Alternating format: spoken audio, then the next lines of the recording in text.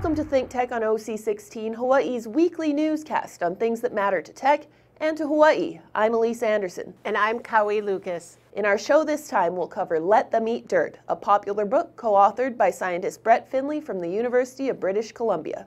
He was here at the University of Hawaii last week to talk about what in the world he means by suggesting that kids should eat dirt. Brett Finlay is Canada's #1 microbiologist. His book is about the development of microbiomes in humans from the pregnancy of the mother through childhood, and is important not only for scientists but for the public. The book came out last year and will soon be published in 9 other languages. He's well known for his contributions to understanding how microbes cause disease and for developing new tools for fighting infections, as well as the role the microbiome plays in human health and disease. He took his Bachelor of Science and his PhD in biochemistry from the University of Alberta and did postdoctoral work at Stanford University. He is the Peter Wall Distinguished Professor of Microbiology at the University of British Columbia and a professor in the Michael Smith Laboratory there. He is co-director of the Canadian Institute for Advanced Research, Humans and Microbes program and has an international team of 20 scientists, all the way from the Pasteur Institute in France to Shanghai Jietong University in China. Among his interests are the dangerous and unnecessary use of antibiotics worldwide and the desperate lack of clean water and good sanitation in the undeveloped world. His lab engages in multidisciplinary research exploring how microbes affect human health and disease. His research has resulted in tools for fighting infection. He is best known for his work with Salmonella and Escherichia coli, E. coli, how these pathogens develop in the early stages of infection and avoid our self-defense mechanisms. He is one of the world's leading experts on how bacteria infect their hosts and has developed a vaccine for SARS and a bovine vaccine for E. coli. His research focuses on the role of the microbiome in infections, asthma, and malnutrition. He has been researching microbes for 30 years and has published some 500 articles. He is also a founder of various biotech companies and is a member of the prestigious Order of Canada. Keep in mind that humans and microbes are intrinsically linked. Microscopic life forms are found in our skin and in our guts. Often we blame these microbes for making us sick, but most microbes play beneficial roles in our lives. The collection of microbes living in us, our microbiome, has played a crucial role in our survival and evolution. There is much to be learned and gained from studying the human microbiome. Comparing the microbiome composition of people in North America before and after European colonization also sheds light on disease and human evolution. Only recently have we begun to understand how the microbiome affects obesity, bowel disease, diabetes, asthma, nutrition, and brain development. In developed countries, we have gone to great lengths to minimize our exposure to microbes, both pathogenic and harmless. But perhaps we have gone too far. After all, our species has evolved in a virtual sea of microbes, and actually, we need exposure to microbes early in life to develop normally. So this book is called Let Them Eat Dirt, Saving Your Child from an Over-Sanitized World, and was authored by Finlay and co-author Marie-Claire Arietta of the University of Calgary. Their study, connecting asthma in babies to missing key intestinal bacteria species, was deemed a breakthrough and reported around the world. The key points of the book are that 1, an attitude adjustment is in order. 2, the study of the microbiome is cutting-edge science. 3, the first 5 years of a child's life are crucial. 4, birth and pregnancy choices matter in establishing the child's microbiome. 5, breast milk is the jackpot for friendly microbes. 6, cleanliness may actually be harming us. 7, antibiotics are in fact overused. 8, finally, surprise of surprise, kids need dirt. The book tells us about the development of the neonatal gut and immune system and why it is crucial to expose all kids to good microbes and let them eat dirt, and things even worse. True to his wish to educate the public about these things, Finlay gave a number of talks while he was here, including one at the UH Campus Center. It was well attended by scientists from UH and the public. I want you to kind of think about, what's precious in this world? And so you think, diamond rings, yachts, whatever, swimming pools. But, once you get beyond that, what does society treasure most? And the answer, of course, is kids. And, here's a nice lovely baby, and we do everything we can because we know this is our future as a species. So that's what a kid looks like, right? By the time my talk is finished, I want you to think of this. This is kids coated in microbes. And so we're going to discuss how these microbes interface with kids, and we'll also talk about adults and how they affect us. And what I hope to encourage you by the time the evening's out is even those microbes, you can't see them, they actually have a big role in both health and disease. And that's kind of what the upshot of tonight's going to be. So, where do we start? Well, let's go back when microbes were first discovered. There was this guy named Anthony van Leeuwenhoek, and way back in 1683. So he was a textile merchant. He sold cloth, and as a hobby, he ground lenses, because he could then start to look at his cloth and the fibers in these cloths. But he got really good at grinding these lenses. He got so good, he actually made the first microscope. So he's a creative guy. Okay, I got a microscope, now what do I do? So he started looking at things. He started looking at rainwater and other things. And then he did what I think was a profound experiment. He scraped out his mouth, put it under the microscope, and lo and behold, he saw all these things called animalcules jumping around. And he said that there are more of these animalcules in his mouth than all the people living in Holland or the Netherlands, which is where he lived. That was the birth of microbiology, 330 odd years ago. So the question, where are all these things living in and on us? It's basically wherever your body is exposed in the environment. So they're up in the nasal area of your nose. Every time you breathe, you actually breathe in microbes that get out in your nose and they accumulate there. Your mouth is full of these things. You do an oral swab, you have lots of these things. They're all over your skin. It's neat. You can actually, I can swab a forehead of a person, characterize those microbes, and I can tell how old that person is within 10 years just by looking at the microbes on the forehead. I can also tell whether they're bald or not, but it's easier to look at a person and say you're bald. But they're different environments, right? Your genital tract, especially in women, is filled with microbes. That's normal. And for example, your armpit, the armpits are moist. There's actually very different microbes there than growing, say, on your skin. One of the amazing things is the microbes on your right hand are different than your left hand. How come? Your right hand's doing different things. It's typing or holding this thing or whatever. And that's just because they're different.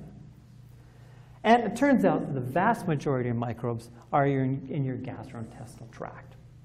There's quite a few in your mouth, but then as you go down the stomach, there's very few. But as you go beyond the stomach, heading towards, as I say, the light at the end of the tunnel, the other end down there, there's more and more microbes as you go down the intestine. And it's the lower intestine that we see these phenomenal numbers of microbes. That's where the majority of these live. Okay, you're full of microbes. When you get them, what do they do? Well, you get them basically from the second you're born, and as an infant, they bounce around. All these little colored circles just represent different kinds of microbes. So then you become a kid, and a kid's microbes are pretty constant until a kid hits puberty. But once that child hits puberty, they're stable. And basically for your whole adult life, if you live without changing things like moving to a different country or becoming a vegetarian or drinking beer or something, it's pretty constant. And as I get older, the worrisome thing is that once you turn 65, your microbes actually become very unhealthy and become very different. And we'll talk about this later on in the talk, how that might influence aging. So the moral of this is that basically your microbes are pretty stable unless you really insult them in some way or another for most of your life. Okay, so we have microbes, and we get them early in life, and they last us our life. Do we need them or not? The answer to that's also been done, and the answer is yes. We know that these microbes are actually really essential for life, and the experiment's done a couple of ways.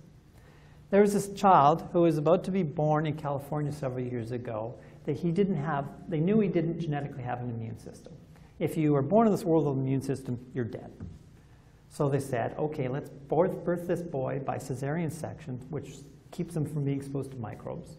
And let's put him in a sterile container and basically keep him there. Now they knew that he wouldn't live unless he fed him key vitamins. These microbes make key vitamins you have to live. So they fed him key vitamins. And he actually did live to age 12, and then he died of an infection. He became known as what we call the bubble boy now. So they could keep him alive. But the problem is that he didn't develop normally. And we've learned an awful lot from experiments just like that, but using animals. You can do the same things with mice and other animals. We call these things germ-free animals, but really that should say microbe-free. And you birth them sterilely by cesarean section. You keep them in these sterile things. You feed them sterile food and water. These things are not normal. They do not develop normal, these animals. Their immune system does not develop normally. Their gut doesn't develop normally. Even their brain doesn't develop normally. So all these kind of studies are showing that, well, if you have the right vitamins, you can kind of stay alive, but you just don't become a normal organism. So I had a first-year graduate student. She was just starting the lab. She was coming to my office the first time to discuss what she was going to do her PhD on. And everyone in my lab worked on E. coli and salmonella. And so I took a flyer, said, hey, Shannon, how'd you like to work on asthma? And what does a first-year graduate student say to this big boss you're about to work for? So she says, sure. I said, well, if it doesn't work, we'll go back to E. coli and salmonella. So Shannon set up some really neat experiments where they're pretty simple. And often the most elegant experiments in science are things that are actually pretty simply set up, and they actually have a really definitive answer. So it was a pretty simple experiment in the sense we were going to take both really young mice and adult mice, treat them with antibiotics so we really shift their microbial composition. And then there's a mouse asthma model that you can actually induce asthma in these mice. And then we were going to test them to see if we could actually shift asthma rates. And what we found was really amazing is that if you treated mice early in life with antibiotics, they got profound rates of asthma. The guy that I worked with, Kelly McNagny, that does this asthma model, he'd never seen asthma like this in this mouse model. He just couldn't believe it. It was just off the charts. And all we had done is pre-treat these young mice with antibiotics. If you treated the adult ones with antibiotics, you didn't change it. Basically, it was too late. So that argued that early life microbes are somehow actually being involved in asthma. So that's mouse asthma. That's going to make you really famous, right? Wrong. So we thought, well, what about kids? Can we do something like that and actually sort out what's going on in kids? So we then joined something called the child cohort, which is basically a group of 2,500 Canadian kids that were being studied for asthma.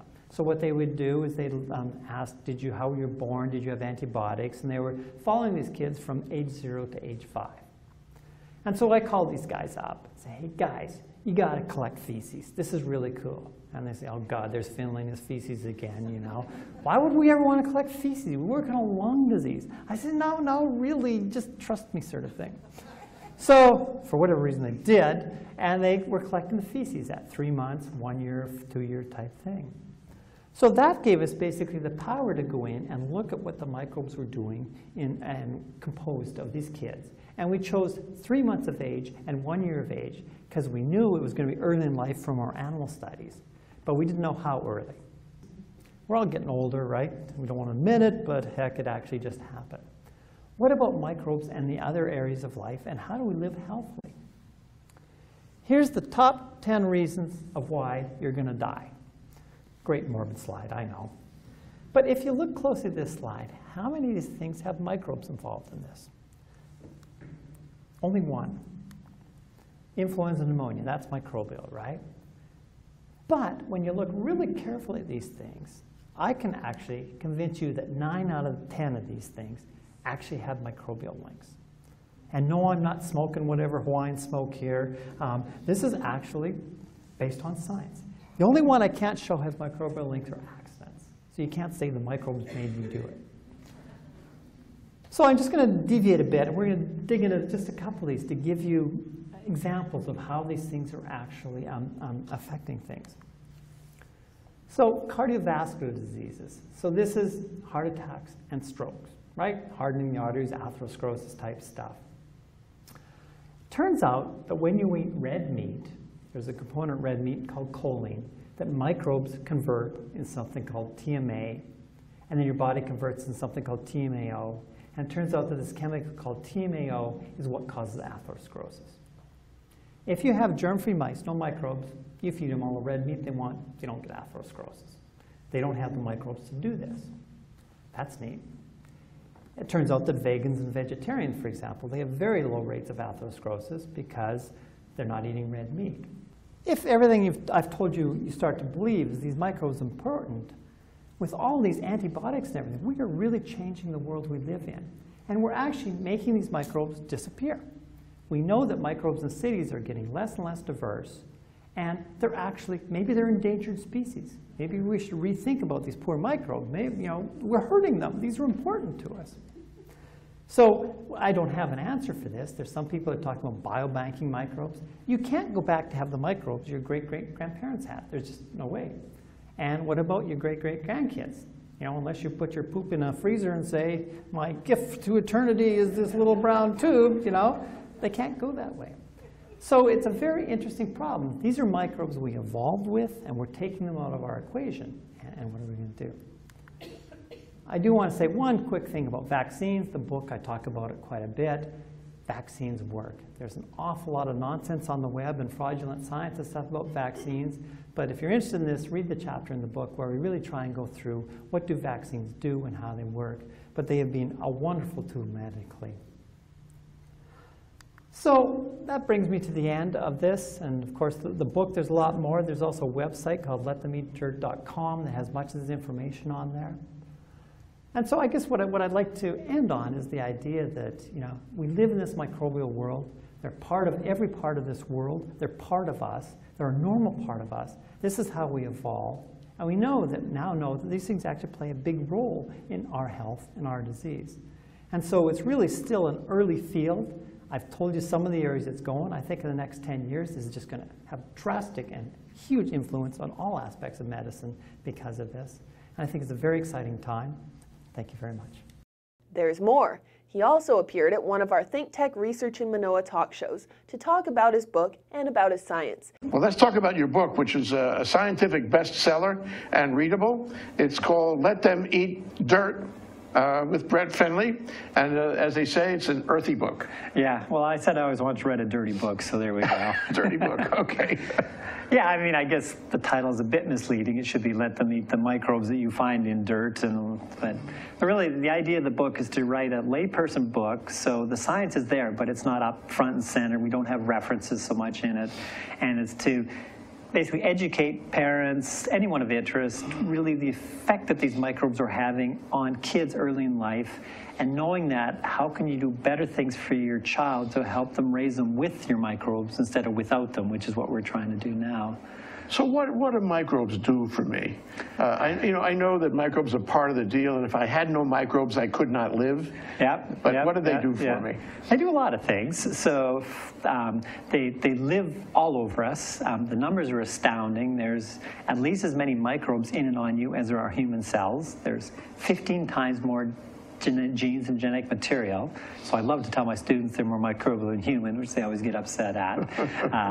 And you know, they live, like I said, on the skin, scalp, armpits, wherever it's moist, urinary tract. Most of them live in the intestine, especially way down low in the intestine. And I mean, I jokingly say diarrhea is my bread and butter because that's what we're on. So we're going to restrict this for fecal content. I'm really going to enjoy this book. But you know, to put it in perspective, if you had 1 gram of feces, which is basically kind of the tip of your finger, there's more microbes in that in your intestine than all the people in the world. So it's just there's 100 trillion microbes in and on us. What kind of microbes are they? All sorts. Most of them, especially in the gut where there is no air, they live, they call anaerobes. So there's no air, so they metabolize differently. But they're very different, and you know, the microbes on your scalp are very different than your armpit, than in your intestine, because these are different environments. And what's interesting is everyone's different. There is no conserved human, there's no one species that's found in all people. So they're very different. So even though you and I are 99.9% genetically identical, our microbes are at best 50%.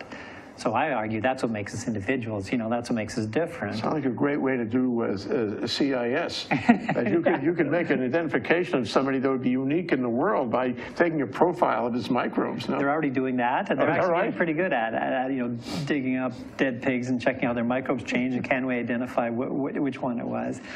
The other things they do is they help break down our food, so they do most of your digestion, especially you know, plants and fibers and nuts and legumes and all the things your mom told you should eat, you never wanted to. They don't do much with white sugar and white flour because that's already broken down, which is actually bad diet-wise. They help us develop our immune system, and that's why they can push you towards allergies and asthma or other ways. And probably the most fascinating area I'm finding these days. They affect the brain, and they affect how the brain develops. And there's animals that don't have any microbes in them. We call them germ-free animals. Their brains are screwed. They actually do not develop normally. So they're part of our normal development. So, and then all the brain diseases such as ADHD and autism and stress and anxiety and depression, these things now all seem to have microbial links too. So we knew they were there ever since Anthony van Leeuwenhoek made the first microscope 330 years ago. But we didn't know what they did. In the last 5 years, as sequencing came online, so you don't have to grow them, we now realize they're there. And that's where this world is just exploding. Yeah, wow, really interesting. So how do I get my microbes? You know, I mean, I'm certain, am I born with them? Yes. So generally it's thought the fetus is sterile, but there's some argument not. They can find. So basically, your mother's very first birthday present for you it's gross, is basically a big gulp of vaginal and fecal microbes. It sounds terrible, but that actually is really important for setting up life. And if you're born by cesarean section, your microbes will be more like the mother's skin than the vagina. And the reason that's important is vaginal microbes and fecal microbes are the ones that break down breast milk and do this. And so if you're born by cesarean section, you don't have these. And also the simple fact of born by a cesarean section puts you at much more risk for getting asthma and obesity later in life. We need to learn much more about the microbiome, how it works, how it relates to our health.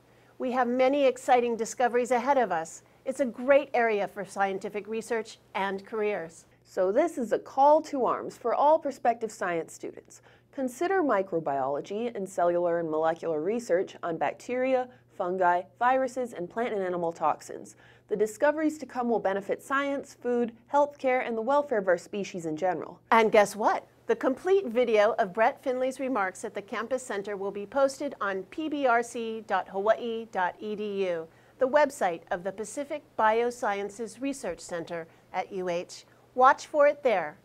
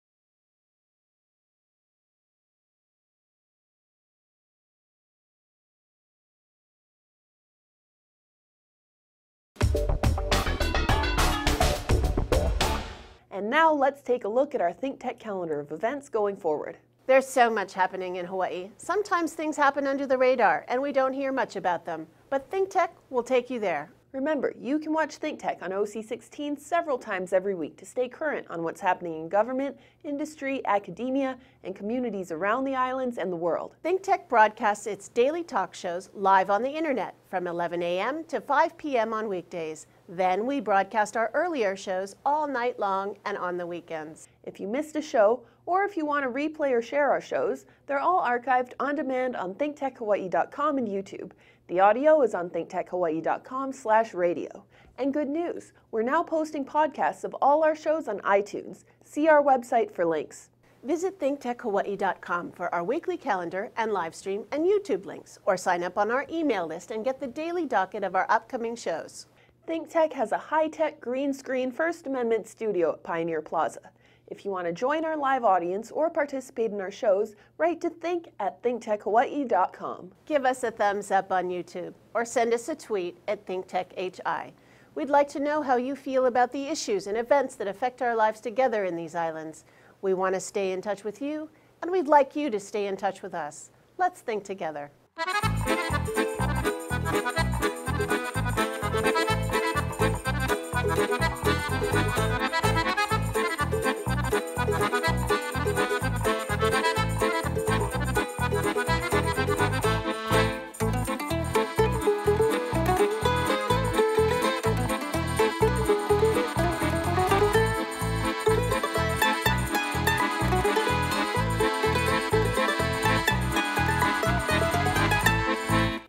call into our talk shows live. While you're watching any of our shows, you can call in to 415-871-2474 and pose a question or participate in the discussion. We'll be right back to wrap up this week's edition of ThinkTech, but first, we want to thank our underwriters.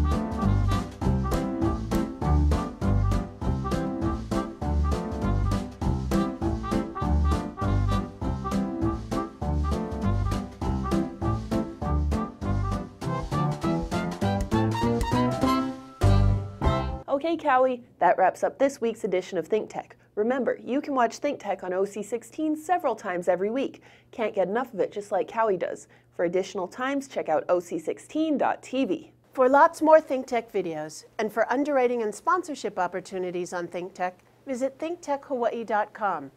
Be a guest or a host, a producer or an intern, and help us reach and have an impact on Hawaii. Thanks so much for being part of our ThinkTech family and for supporting our open discussion of tech, energy, diversification, global awareness, and the human biome. You can watch this show throughout the week and tune in next Sunday evening for our next important weekly episode.